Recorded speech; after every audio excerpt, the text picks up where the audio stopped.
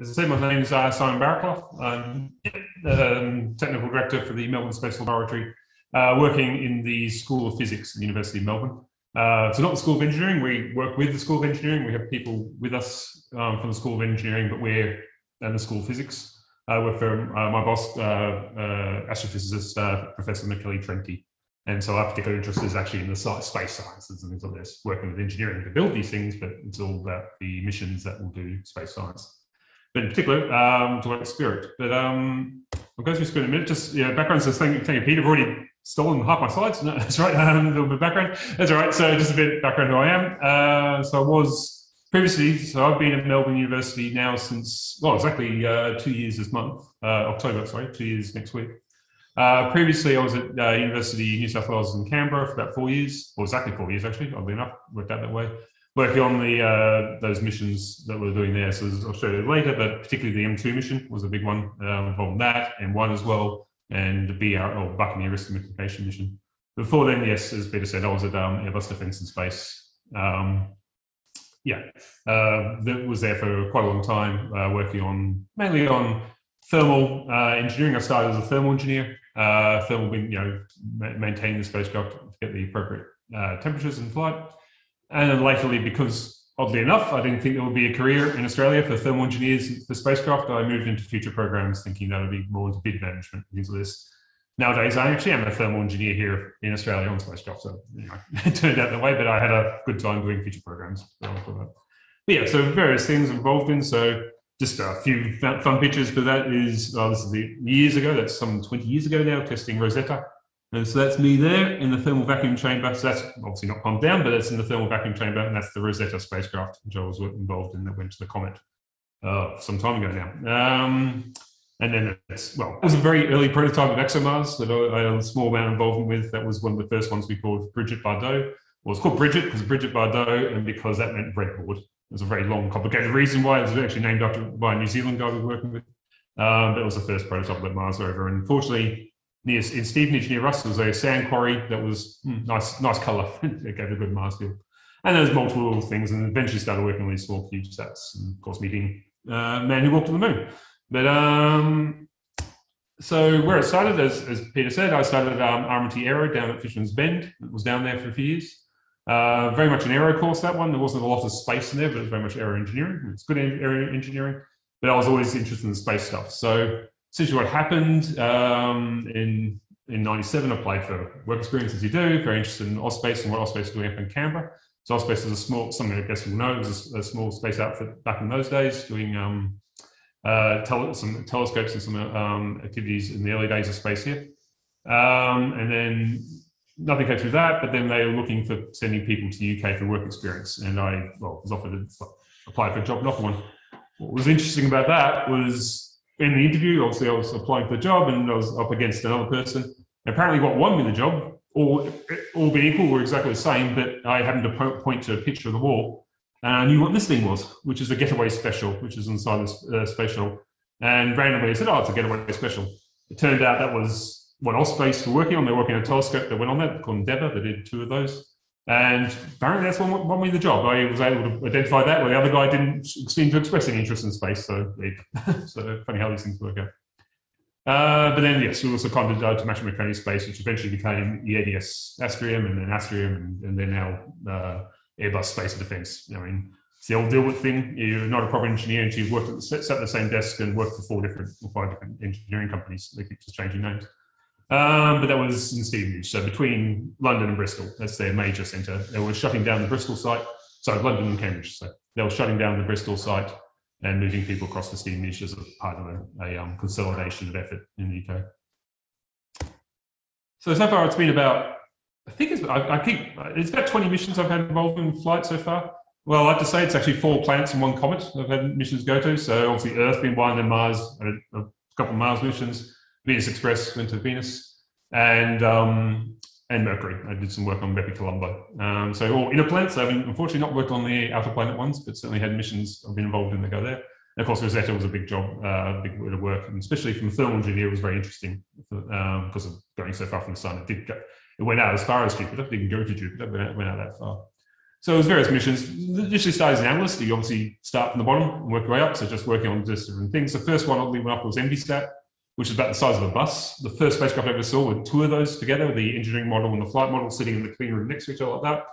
I had never seen a spacecraft before, so as far as I'm concerned, they were all that big. That was normal to me. It turned out, no, that was an incredibly large spacecraft and not normally that big. But people used to walk around the back of it. So you used to be in the clean room like that, and people used to walk along the top of it. And the engineering model was that large. Obviously, Europe is never going to make anything that big again of that kind of scale. It was a huge project and very expensive and sort of an older way of doing things. But then various projects, unfortunately, BB2 didn't work. A small amount of work on payloads there. Rosetta was a big one, and then Mars and Venus Express. What I always like about the Venus Express one is that you'll see Venus Express commonly used. I think ESA must have made the image of Venus Express public domain. You see it everywhere on publicity material for all these companies. And the way I can always tell it's Venus Express is there's two little radiators that sit on the thruster cluster down here, which I designed. So I can always work it out because I know they're my radiators that always appear in this material. So, always nice seeing Venus Express appear like that. And then there was other missions. Lisa Pathfinder was quite a big one. I was thermal lead for that. That was a prototype for the future mission called Lisa, which would be doing gravitational wave detection. And it was just basically reducing the arms of the eventual spacecraft would be 5 million kilometers apart, reducing them down to a couple of meters, a short distance, and just verifying that technology.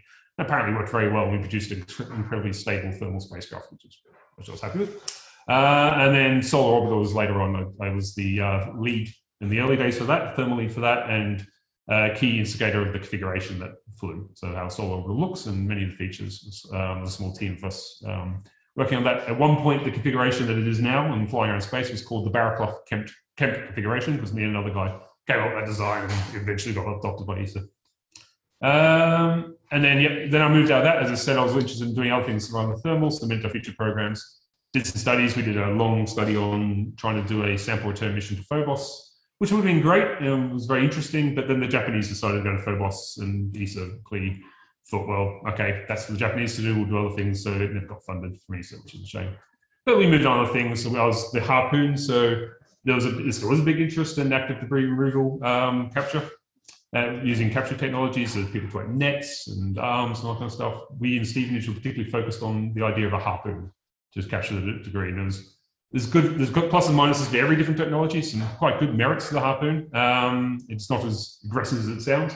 But yeah, so we developed that. So we developed this mega tank buster harpoon effectively. And the reason for that was it was to target MVSat. MVSat had some very, very thick carbon fiber panels.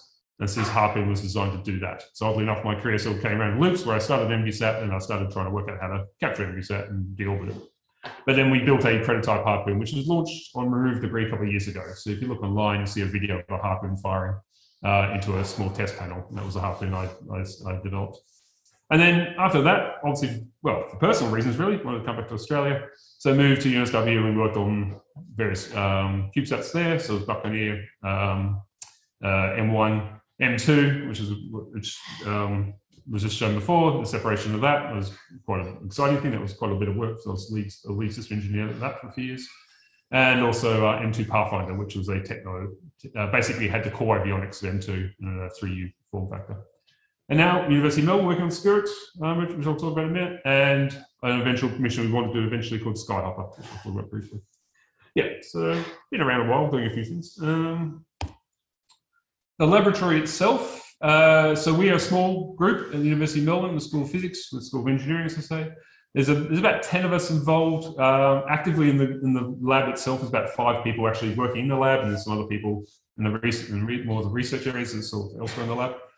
But our core focus is on the areas of payloads. So we are not developing another platform. We're not interested in sort of saying, okay, another CubeSat.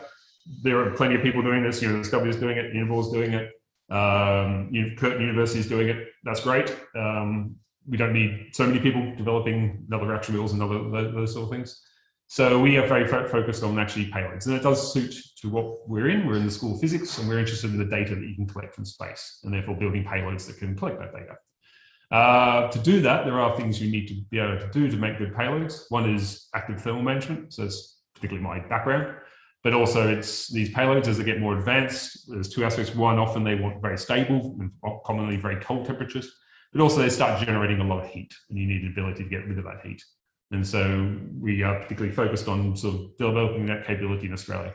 So far, we think we're the largest thermal group in Australia for this, because there's 2 of us. That does constitute the largest group of thermal engineers in Australia. Yeah, I came from UNSW Canberra, and I recruited someone else from UNSW Canberra that I trained up at UNSW Canberra. He's now come to join me in Melbourne as well. So there's 2 of us there. But we have also other people working on software. So we've got a lot of guys actually from the Melbourne Space Program. They've come out of that. So they launched that ACRUX-1 a few years ago. A few guys from that who were involved in that, Jack McRobbie and Rob Means, and are now part of our group and working on the software, the electronics, and so forth for our payload ambitions. One particular thing that Rob's doing is also looking at low latency communications. So for some of our payloads and our ambitions, you can't rely on ground station passes. There's just too much time between passes to be able to get the data or to get a command. The spacecraft to look at something interesting. So we are sort of working and doing a lot more research into that, particularly at the moment using commercial networks. We won't have our own communication network, but certainly using Iridium or Globalstar at the moment. But then looking beyond that, because those systems are very much built for ground-based communications to a satellite where we're in orbit. There are certain difficulties with that. So sort of starting with that and looking to expand the capability beyond that. And of course, data processing is a common thing. Any payload creates data, so we have an ability that we're sort of trying to develop our capabilities there. That's a lab, so that's in the David Currow South building. If anyone knows University of Melbourne, best way to work it out, the Swanston Street's just out there. The big tram stop at the end of Swanston Street next to the university. It's just outside our window, so it's on that side of the university, up the very top northeast corner of the university site. And we have a little clean room enclosure that we built. Basically, the clean room really is this laminar flow cabinet. This is an enclosure to sort of more of a psychological barrier. People have to behave differently in that space because that's where the flight hardware will be. But really the clean space is there. There's also thermal cycling chamber with thermal vac capability. And then you've got the usual benches, test benches, and all that kind of stuff, and 3D printer, all the stuff you have in a lab. SpIRIT, when it does come here next year, so it will be in Melbourne for probably about 8 months, will be based in this area here. So we'll be sitting in this lab where we test it out. So activities in the Melbourne Space Laboratory. So it's SpIRIT, as I say, so it's the SpIRIT nanosatellite. So this has come from the Australian Space Agency International Space Investment Grant. We were very fortunate to be successful with early, found out early 2020. We obviously submitted at the end of 2019, but then found out about May or June 2020. And that involves multiple Australian industry partners. I'll run through that more in a minute. There's also SkyHarp. Eventual aims is the SkyHarp infrared telescope. This addresses the interests of astronomy group, principally my boss, Professor Michele Trenti. There are some interesting things that can be done in the infrared observing of stellar events, particularly shortly after a gamma ray burst, so the explosion of a star. If you look at those shortly after they happen in the infrared, you get some interesting data. The problem with that is you need to get to them within 10 minutes, and really an hour or more later, then they're not interesting. So you can't do this on the ground. One, the atmosphere gets in the way, it absorbs a lot of the IR, but also just simply the ground-based telescope more likely won't be, Earth won't have rotated in the right position to be able to see that event. These happen every couple of days. So we need a spacecraft to do that. And it's a good justification why space is useful. Research just simply cannot happen on the ground. And so we're working towards that, of doing this infrared telescope. There's other things you can do with an infrared telescope in space, which obviously we're interested in seeing what we do with that. But SpIRIT does address some of these sort of technological demonstration needs for what we eventually the SkyHarp telescope. Now, beyond that, what else are we doing? We're doing some hosted payload work. So we are developing our electronics. Personally, at the moment, we're doing some hosted payload activities for sort of prototyping SpIRIT electronics on sort of earlier opportunities to fly. So it's sort of been, it's an example of our electronics sitting there on a bit of on a structure. So we're doing more and more of that. We're very interested in maybe, if we can, and there's some interesting opportunities for hosted payloads, is to try and launch something every 6 months or so, or at least have something ready to go every 6 months. We're just constantly developing our technology by trying to fly things in space and get that good heritage. So we'll try and do that. And we have a good relationship with our Skycraft to do this. And so we will continue to try and work with them and try and have an opportunity to keep testing our metal by flying our hardware regularly in space. We do more and more stuff. We're starting to build a good defense engagement. Defense is obviously growing interest in space here, and obviously from the Buccaneer days and onwards. So yeah, we're working with an interest towards the larger initiatives that may be coming up, and so we certainly have a very much interest in that. The technology we're doing, while it's all science, does have obviously some parallels that can be used for defence. We do industry consultancies as well, so mainly in the thermal engineering, so about 5 or 6 organisations to date. We actually are involved in that, I can never pronounce it, the Canary, the what was used to be called SASat. We are helping out with that one as well. And then some other projects that are more for industrial customers. And we're always keen to work with other people. We certainly believe that collaboration is the way forward. We don't want to be doing this all ourselves. So we are very much an organisation that is looking to partner with people and do some interesting projects. So talk about SpIRIT. So it's a nice, pretty picture of SpIRIT. One thing I do like about this picture, this is just a rendering clearly, and it's just done in Inventor. But I was very keen on the reflection radiators at the back. That is actually Port Phillip Bay there. So, you know, if you look closely on a bigger version, you can actually just make out where Melbourne is in the back. There was a photo taken by an astronaut from the International Space Station, which conveniently shows Adelaide about here somewhere in Port Phillip Bay or Melbourne there. So always got to keep that connection to the ground, you know, what we're doing. Well, what SpIRIT is, so as mentioned, it's the Australian Space Agency funded satellite through a grant through the ISI opportunities that came up. It's the only one that was actually a spacecraft out of that opportunities. The others are more technology developments, very much on ground. Obviously related to eventually being in space, but our project was the larger one and actually is going to fly.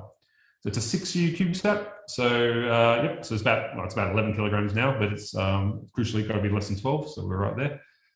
It's going to have to go into a sun-synchronous orbit launch, and late 2022, when we'll be ready for that. And that's all. So about a year from now, we should be ready for that.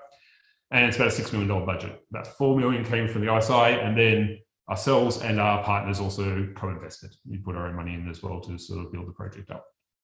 It also is, so it's an Australian-made spacecraft, crucially. So that's a big part of the ISI, was to develop Australian space industry. So while it's led by university, it's very much about industry growth, and so it was a good partnership or a good marriage between ourselves as research and university and industry partners. Industry could provide the technologies that would go into SpIRIT, and we led up with the science interests we had. One of the key things in this is there's an Italian, I'll talk about it later, but there's an Italian space agency payload inside SpIRIT, and there's a connection between us and the Italians on this project. Hence, on our mission patch, we fly the Italian flag as well as the Australian flag, and also because of industry, hence the name SpIRIT. It's amazing what you can find if you go for an acronym generator on Google. We just punched in a lot of words about the spacecraft, and it came up with SpIRIT, which was very good at the acronym generator, but we really quite like that. It essentially means space, industry responsive intelligent thermal, which is sort of the key features of the spacecraft. One being Australian industry involvement, responsive being some of the AI and communication things we were playing with. Same with the intelligence aspect, and then thermal being the thermal control, what we're doing.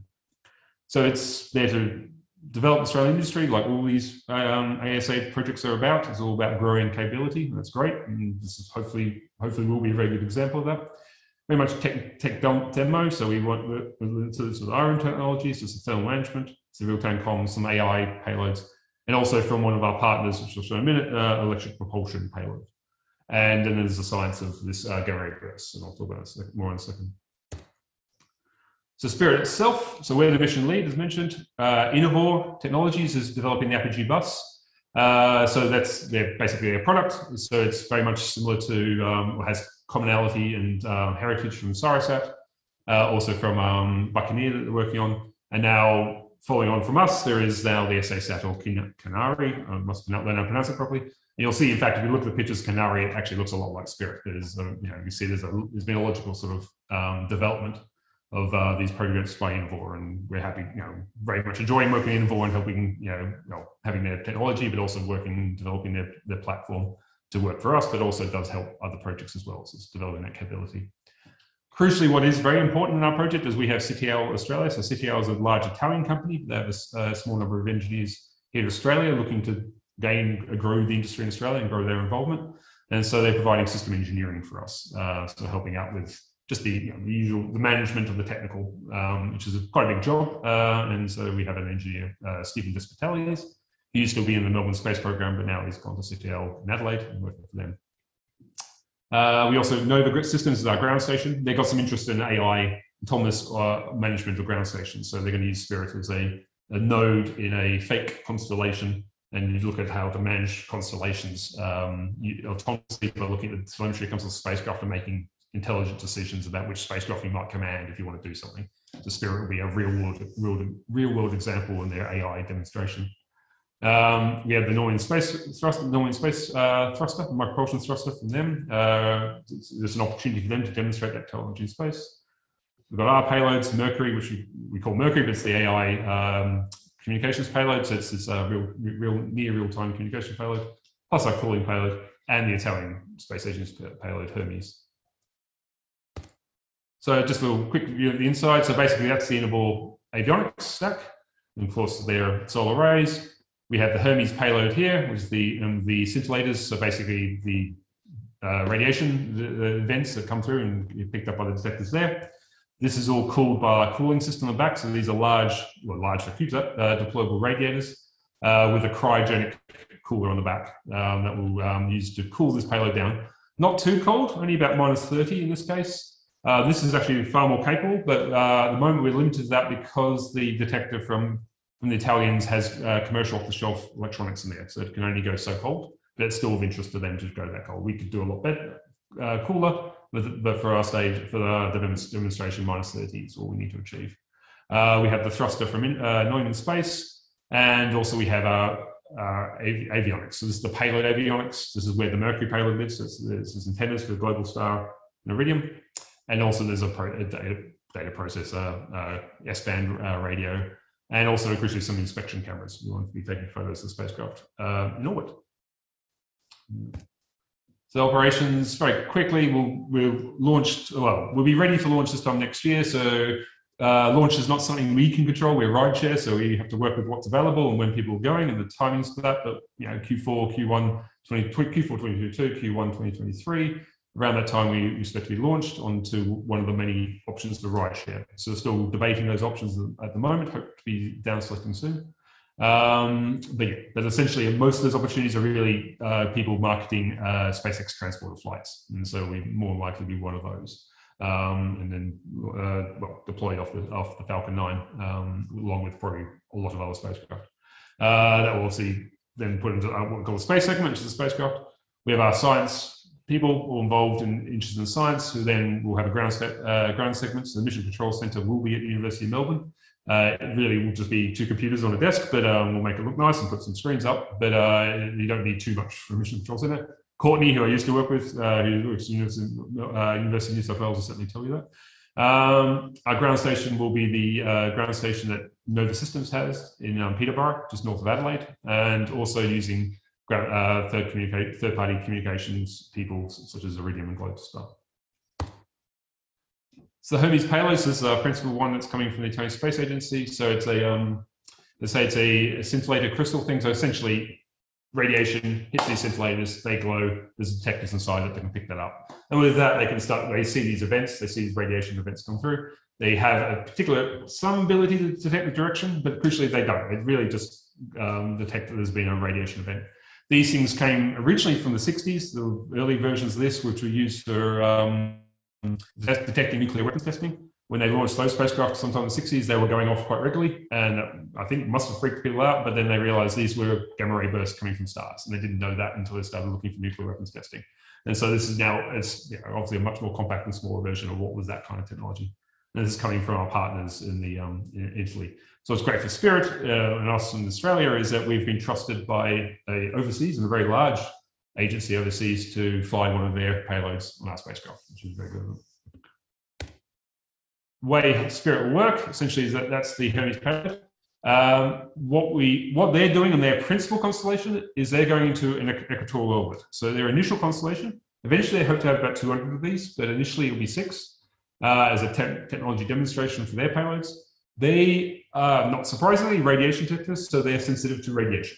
And so they are going into, so basically what happens over life, you get these radiation events, you get a dark current. It's not quite like that, but it's essentially that. It basically needs noise. The noise floor starts building up and you can't see the signals. And so they're going into an orbit to deliberately avoid the poles, where you get obviously the stuff that comes in the poles from the sun, due to the magnetic field of Earth, and also the South Atlantic anomaly, which is obviously a part of the magnetosphere that is not very strong. and you have a lot more radiation there. So they go into this equatorial orbit to avoid that. The issue with that, the way their payload works is basically it's time of arrival. So you can see a GRB happens, a gamma ray burst, spreads out over the light years, eventually hits Earth, and then passes over each of the spacecraft. In doing so, there's time of arrival, and then you note the time it arrives at each spacecraft, and you can work out the direction. It's like GPS in that sense. The problem with that is that everything is in the one plane. It's hard to work out which direction it's come from out of plane because it could have hit either way at the same time. So what we know is if we cool this payload down to -30, that dark current, that noise drops about 100 times. It's a lot less. And it doesn't have to go that cold to start getting rid of that sort of noise floor. So what we propose to the Italians, what we're happy to do, is they're going to provide us a 7th build of their payload, and we're going to actively cool it. And that's where we use this cryogenic cooler that we have, or we're working with a commercial company with a system to manage it. So one to operate the cooler, the electronics is bespoke because the cooler we buy is not a space cooler, it's one for military vehicles. So we have to develop electronics ourselves to control that, and also the ability to get rid of that heat. And so we will cool that down by going to -30, which will allow us to go into a polar orbit. And in doing so, one, it helps with that determination of the localization of the GRB. So what happens when the signal hits the spacecraft, we now have a spacecraft out of plane. But also, and because of that, it means we are deliberately going through these radiation environments. And so we want to show to the partners that actually we can take one of their payloads, cool it, and it will work well, and we will improve their science. We'll do better science with their constellation by offering them the ability to go out of the equatorial plane into a higher inclination orbit and using approaches for thermal control and other things. So hopefully it may lead on to bigger and better things. We do more with our science partners in Italy, where if they are planning to build 200 spacecraft, maybe we can be part of that in future. But we'll focus on SpIRIT first and show SpIRIT can do this job in the first place. Part of that, when we're doing this, we will also take time out at certain points in the mission, and quite regularly, we will basically fire the thruster. And what they would like to see is this characterization of a life. So basically, regularly fire the thruster, see what happens, see how it performs over the mission, and we'll sort of provide telemetry about that, and it helps that not in space build up the credibility, the heritage in space to then market their thruster to potentially other customers. So to say the thermal management system, so it's basically simple in a sense. It is a cryogenic cooler, it's a Stirling cycle cryogenic cooler attached to these large radiators. So basically, for every 1 watt of heat you get out of this, you generate 14 watts. So it's nothing. It's like your bar fridge. These little Peltier coolers, they're even worse. It's entropy. You can't fight it, and you generate more heat by trying to cool things down. So we have to then have a system to then reject this heat out back of the spacecraft. CubeSats traditionally have not done much for thermal control. They get away with it because they don't dissipate very much heat, and if you're just bouncing around above Earth, you end up being about 20 degrees. They haven't had to worry about it too much. So we are now seeing CubeSats are now going beyond this, or at least let's call them nanosatellites. CubeSats is a certain class, but small satellites. They're now getting more capable, and as a result, generating much more heat, and now need systems to get rid of that. So we are working using this example then to develop our technology and our approaches to actually providing better thermal management for payloads and so forth on small spacecraft. So our cooler can go a lot colder, can go to 80K, but for SpIRIT, we'll just go to 240K. Various things we develop in electronics, so we're not just about thermal control systems. We have guys working on the electronics, as I mentioned before. We work with other companies, as Infinity Avionics developed this processor called Volk. We're using that because we quite like it. It's quite a good thing. It's come out of it's a spin out from UNSW Canberra. It was used on It was on M1. It was also certainly on M2 Pathfinder and M2. So we're also using that computer there. Quite a lot of people using it these days. We're developing our own power distribution systems. We have an S-band radio, and we're also playing. A lot of people starting to play with GPUs now in space, and we also will be doing that as well. And we'll be positioning quite a few cameras around the spacecraft to get those nice selfie camera pictures of the spacecraft, what's going on. And I'm hoping to get views like this, where basically get a nice view of the side of the spacecraft, hopefully a nice picture of Earth behind it. But it's very trendy now. M2 certainly did this. It was partly my idea to do that, but there's wonderful photos of it separating like that. There was a quick question about the science of that, but actually we found the science increases dramatically because a picture tells 1,000 words. It's amazing what you can work out. On Buccaneer, when we had a camera on that, again, it was just nice to have, but actually helped a lot with diagnosing problems with the attitude control system. Because when we didn't know which way it was pointing, we literally looked out the window. You go, oh, Earth's down there. Oh, we thought it was up there. And so having the ability to take photos is actually incredibly important. People will find that more and more. So we are putting quite a few cameras on this one.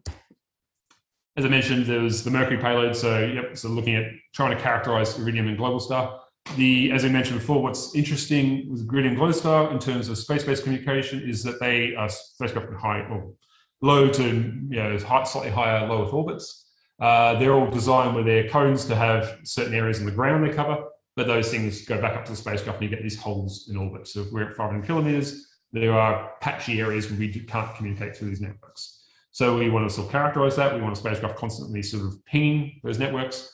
And eventually what we plan to do, or what Rob is working on as part of his PhD, is having a system that will optimize which network to use. Essentially, we'll task the spacecraft to say, all right, tell us something at a certain time, and it will start trying to pick which network it thinks is the most successful to getting a message through based on what it understands of the coverage and the conditions and so forth of both the communication networks. So it'll be an interesting little experiment, and it could, eventually, I don't think Iridium and Globalstar is the answer. There's other networks coming up, but it sort of feeds into that autonomous spacecraft and intelligent spacecraft stuff where it can sort of make reasonable decisions about what operations it should do to get the data down or tell us if something goes on. It's very important. This will be very interesting, I should say, for the potentially for Hermes. The way Hermes works is it will detect a gamma ray event. We don't know when that happened, but those gamma ray bursts happen, and it could send a message to the ground quite quickly and say, oh, something's happened. You want to go look at that. And again, we'd use it for Skyhopper, where we then would talk to our spacecraft Skyhopper and say, okay, Skyhopper, there's an event over there, quick, go look at that. And we need to get to those events within 10 minutes. So as I said, we can't rely on the ground station, so we do it through these networks. So we just want to learn more about how well they work and possibly use AI to sort of improve our ability to successfully communicate through those networks. And then as mentioned, the thruster. So that's the thruster there. So it's a micropropulsion technology developed by Norman Space. They've been working on some time now, and this is what will be their first opportunity to demonstrate a prototype or an early version of the thruster, CubeSat. So their thruster is quite capable, and it can do much bigger spacecraft. We're only a 6U, so there's only so much room we have. So they have a sort of a more scaled down version of the thruster, but suitable for demonstrating performance in orbit, performance over life, and all the things that you get that nice, that technology readiness raising level. So building it up by demonstrating thruster firing in space. One thing you'll notice what's weird for a thruster is that we have deliberately offset the thruster from the center of gravity. Normally you wouldn't do this because typically thrusters are for delta V, for changing your velocity. Issue with that for this kind of demonstration is it's actually very hard to understand what the delta V is. It is micropropulsion. There are a lot of other disturbances in low Earth orbit. There's drag, there's solar, and all that kind of stuff. So if we were firing this thruster to change the spacecraft's velocity, it could be a bit non-deterministic. It could be very vague because there's other disturbances that doesn't really tell us what the thruster's doing.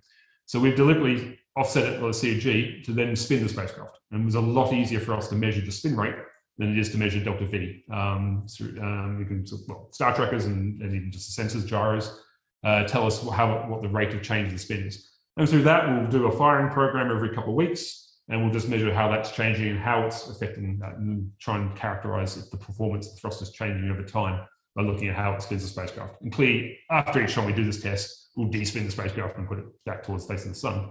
But it's sort of a more deterministic judgment of its performance rather than trying to work it out from delta V when so many other things are getting in the way of understanding what's happening there. It'll be interesting, very interesting. One thing also, crucially, it is an experimental thruster, so we didn't want the ability to change the delta V too much because that becomes external tracking and things like this. It's better that we spin. You don't have a danger of change of velocity or making our velocities orbit harder to predict for the people who do space track type of things. We'll just tumble. Mentioned before, it's very important. Everyone thinks of the technology and the hardware. System engineering is actually a very important aspect of what we do, and it's a very important aspect of what CTL Australia provides to us.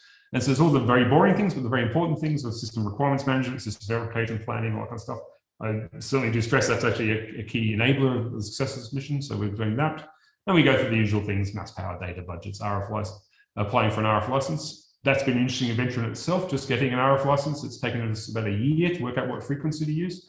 Not as obvious as you would think, but we got there in the end. We found a particular place that works for our mission quite well for our RF license. So we'll be submitting the application this week, actually. So we also do simulations, Easter egg. So this is a thermal simulation. That's just the spacecraft in orbit. It's the standard things we do in our group.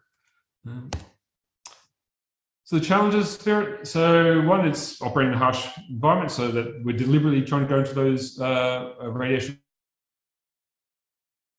environments, how it affects the spacecraft. Now, this is common, a lot of spacecraft go up there, but our payload is sensitive to that, so we'll be able to see what happens with it when we do that. So we'll do the management of Hermes and the latency columns.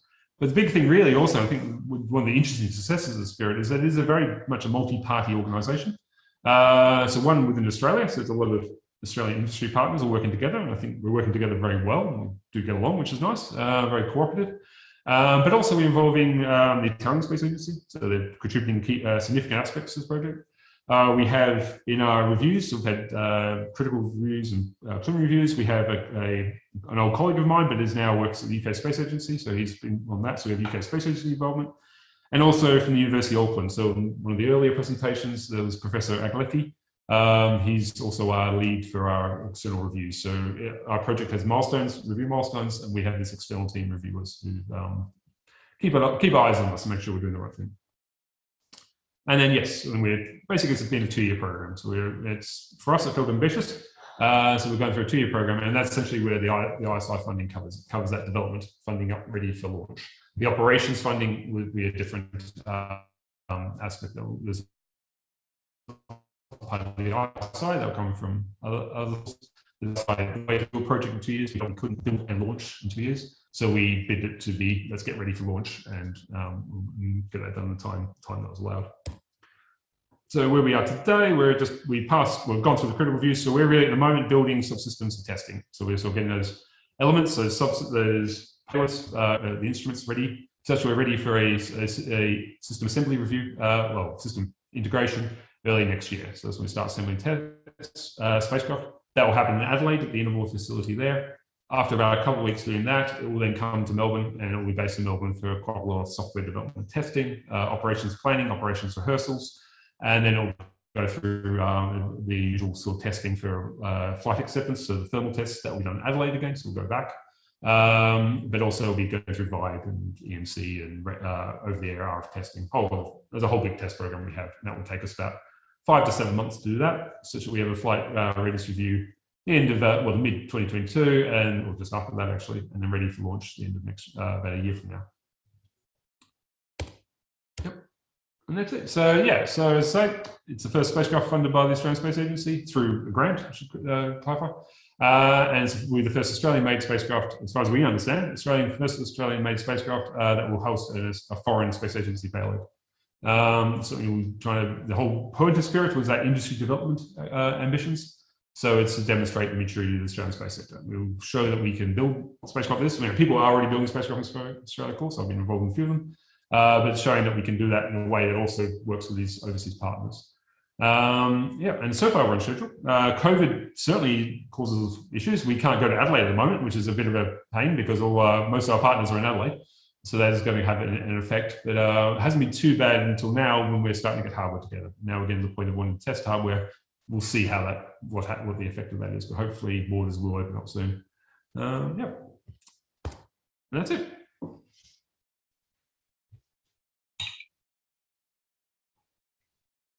Well, thank you, Simon. That was fantastic and really impressive. I've got a few questions. We'll ask people if they'd like to put some questions in as well.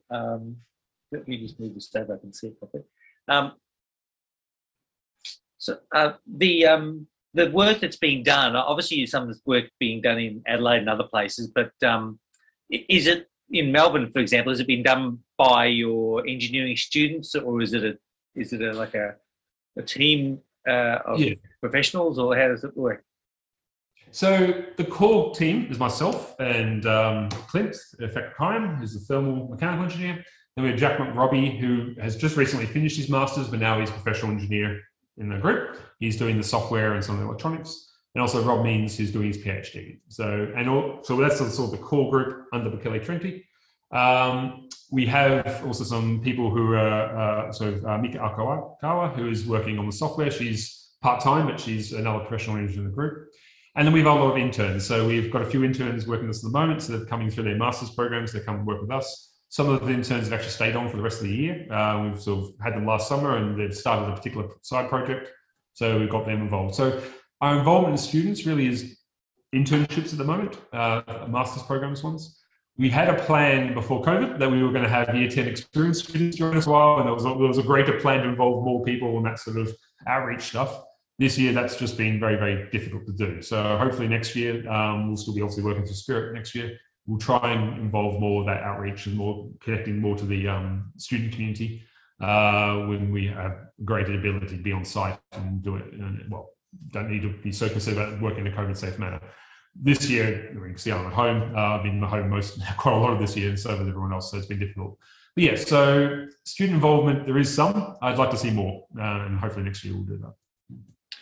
I've got a couple of questions, and I've got a couple coming in. Just with regard to communication, you mentioned there is a communication site in Australia, but are you able to communicate with the satellite when it's out of line of sight from that location? Yeah, so our primary means of doing TT&C, so the telecommanding and stuff, is through UHF. That requires facility equipment at their ground station to do that. So basically, there's a protocol we use. There's a protocol that comes from Interval. So there's a modem at the ground station that's required to be able to do that. And so it means, in terms of how we talk to the spacecraft, we have to can only do it to the Nova ground station in Peterborough because it needs corresponding equipment on the ground that matches what's on the spacecraft. We will, though, on our S-band, we will also be using there's a facility up in Katherine, just south of Darwin, that University of Tasmania runs, and we'll be able to put S-band data through that. But beyond Facilities Australia, we're not using any other ground stations. And to be fair, our data generation and our concept of operations doesn't require using data services elsewhere in Australia, around the world. We can get away with just using the Australian facilities. So you'd be able to just upload and download data just on those passes. Is that how it would work? Yeah, exactly. So everything's scheduled on the spacecraft, of course. So we basically, I guess what Courtney would have said in any previous discussions, we basically have a process of ops planning. And so we'll map out what we want to do on the spacecraft a week at a time. There'll be a process of several weeks of planning. This involves the science users, the people interested in the data and when they want to operate stuff. And then basically we upload a schedule for UHF on multiple passes and say, okay, in 3 days you're doing this, 4 days you're doing that. That's all through UHF, and that data isn't actually that huge, so it can easily go through a single pass. What is large is the data that comes mainly off the Hermes payload. They're looking for basically these radio. They want to see everything that the Hermes payload picks up when it's observing. So Hermes is not intelligent enough to notice an event. It just constantly records, and that stuff's processed on the ground. So that's why we have to have the S-band to get that data down, and that's probably the bigger chunk. But even then, it's still sufficient using the S-band facilities in Australia to do that. Fantastic. You mentioned deorbiting or de-spinning it. The satellite's got other thrusters on it apart from the Newman Space experimental thruster. I take it. So no, so in low Earth orbit we can use the Earth's magnetic field. So basically the D-spin, we have reaction wheels in the energy control system and magnetorquers. And so when we use the reaction wheels for fine pointing control, using this, so you can see the Star Tracker there. But basically, same with the thruster. What happens when you're using wheels? Wheels are constantly counteracting external forces, trying to maintain whatever pointing you want. They eventually just spin up, and they can get to a certain point. They can't spin any faster. So in low Earth orbit, we use the Earth's magnetic field, and essentially it's a solenoid. We just pull ourselves against that field, and we can de-spin the wheels or de-spin against from whatever spin rate the thruster may have done. That only works around Earth. Around the Moon and Mars, there is no magnetic field, so that's where you do need thrusters, and that's what you'll see on Rosetta or Mars Express. They will do that de-spinning through thrusters, but for us, we don't need that. The ES field's enough for us magnetorquers. So I've got a question here from Peter O'Leary. Would the SatNOGS network be able to solve your satellite telemetry problem? SatNOGS being an amateur tracking network. Yeah, not the problem, but the approach we have, and with our partner because of the protocols we use, it's difficult for us to use those networks. We have to have a particular modem in our ground station, which they won't have at Sentinel. So we're still limited in that to a particular solution that unfortunately can't use those systems. So is that kind of sorry? Is that kind of an encryption, like a security thing, or is it just a? It's partly that, but it's also just their protocol. They have a language they use to talk to the spacecraft that's their proprietary, and so it's just fine and it works quite well. But it's not something they just distribute to other people. So we'd have to provide that to other people if that was the case. But also our frequencies for multiple reasons. Well, quite a few people in the CubeSat world use the amateur band. We've avoided using the amateur band because we're not an amateur spacecraft, and we've always said from the very beginning we're not going to say we're an amateur spacecraft, so we're using frequencies outside of the amateur band. So I don't know about the Satnogs where they would what frequency range would be, but certainly, we're on a particular frequency and potentially not compatible with their system. I'm not too familiar with it, unfortunately. Right. So, assuming COVID's over, are you planning to go to the launch whenever that happens? Go to delivery. Delivery, yeah. I work on the spacecraft, but typically, on our side, the launch is it's very exciting, but there's not a lot we do. Because we're sitting inside a spacecraft, we've been in a dispenser for 4 months in a box. Really, we have no contribution to a launch other than hoping they let go of us when required. So I'd love to see a launch. I went to Florida in 2009, hoping to see a shuttle launch, but it got struck by lightning the day before I arrived, and the launch got delayed by a day, and I missed it. So I almost saw Discovery go up, but unfortunately, the only opportunity to see a launch. No, so we'll be very much at our mission control center, waiting for whatever X number of hours later to wait for the first passes after they release us, and hoping to get data from spacecraft. And so typically what I've done in the past is, we're watching launch on TV like everybody else, and then going to our computers and waiting for data to come down. That's fantastic.